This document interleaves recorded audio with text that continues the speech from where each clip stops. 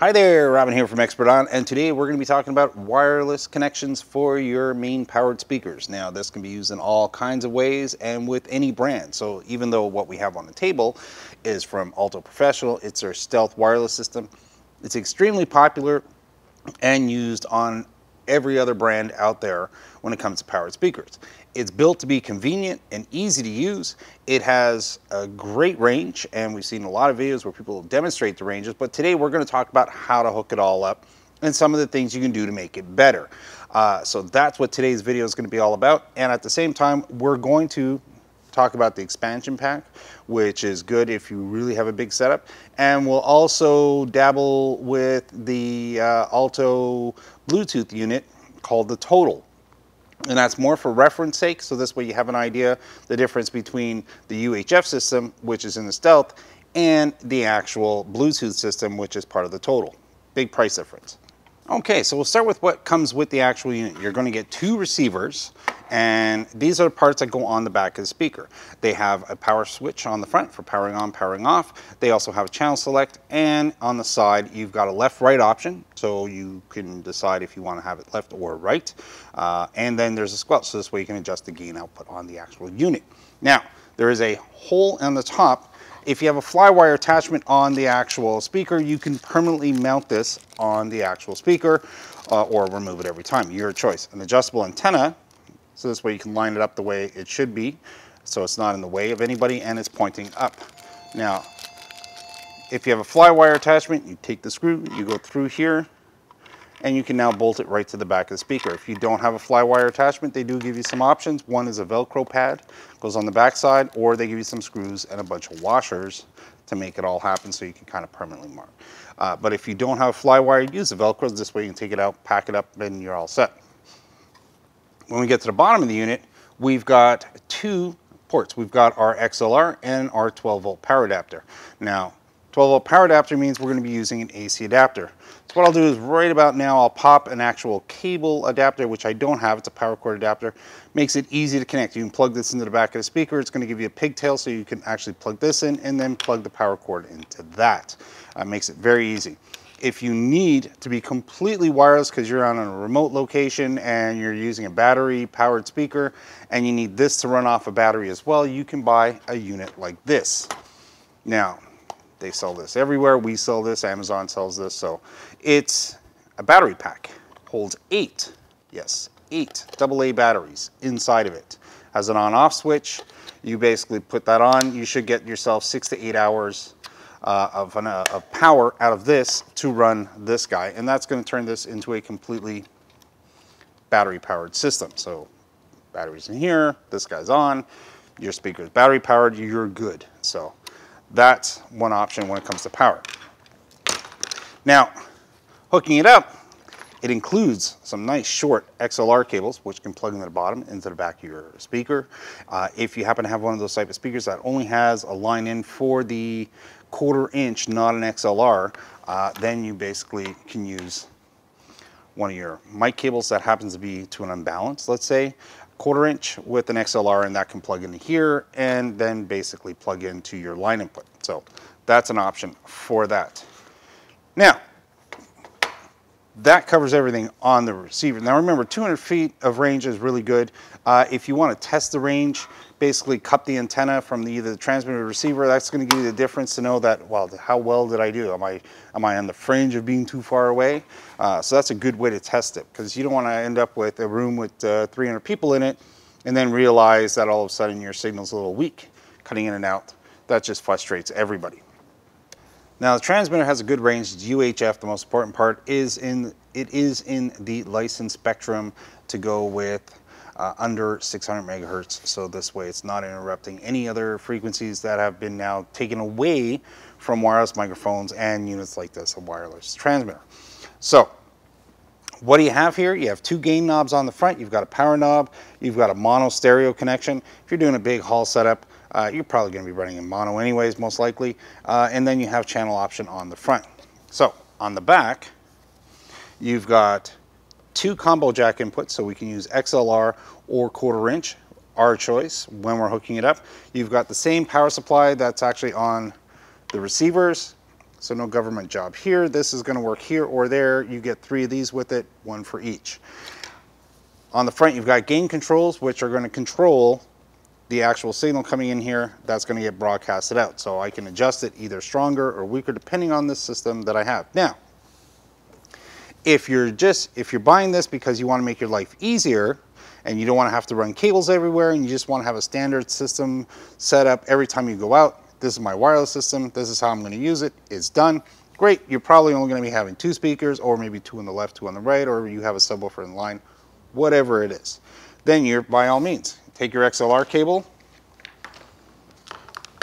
plug it into your controller, and then plug it right into the back of the unit. That's it, that's all.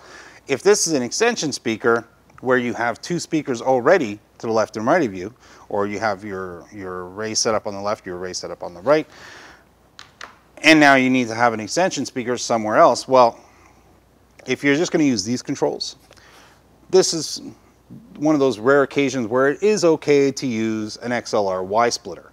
So this way I can come off of my controller, split the signal so I can plug it into here and then keep going off to my speakers, and then you're fine. On the other hand, if you want to have even more control than this, or you're going to have this position somewhere and you want to have it.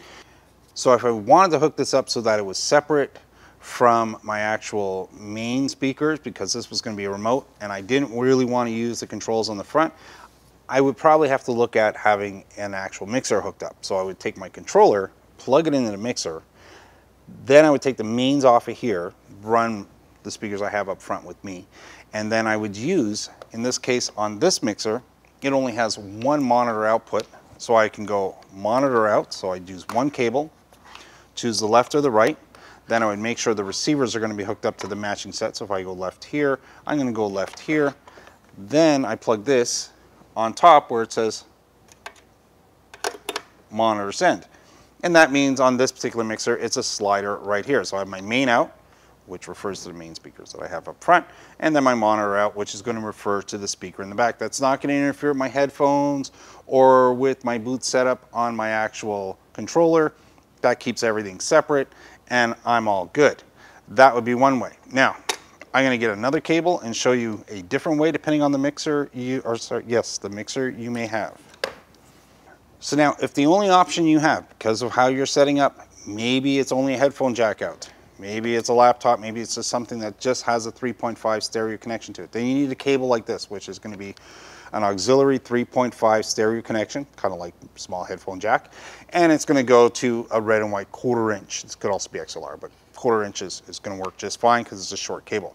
Now, I'm going to come in the back of the unit, I'm going to plug both channels in here, then I'm going to take this. If I need to come off of an actual mixer that doesn't have a monitor out or doesn't have any other options besides a headphone jack for a secondary control, because that's what we're looking for, a secondary option, we'll take this, plug that into the headphones. That'll allow me, instead of using the monitor in this case, if all I have is my headphone jack, find my headphone knob, this will now control what's coming out of here. Now this could have also been a laptop computer or something that you have to play from directly, whatever it is. That'll let you go straight into this wireless system and off you go. So if you're not using a controller or a mixer and all you're using is a tablet, laptop, or phone, this is how you can get straight into this system. We'll make sure and note that cable in our package options at the end.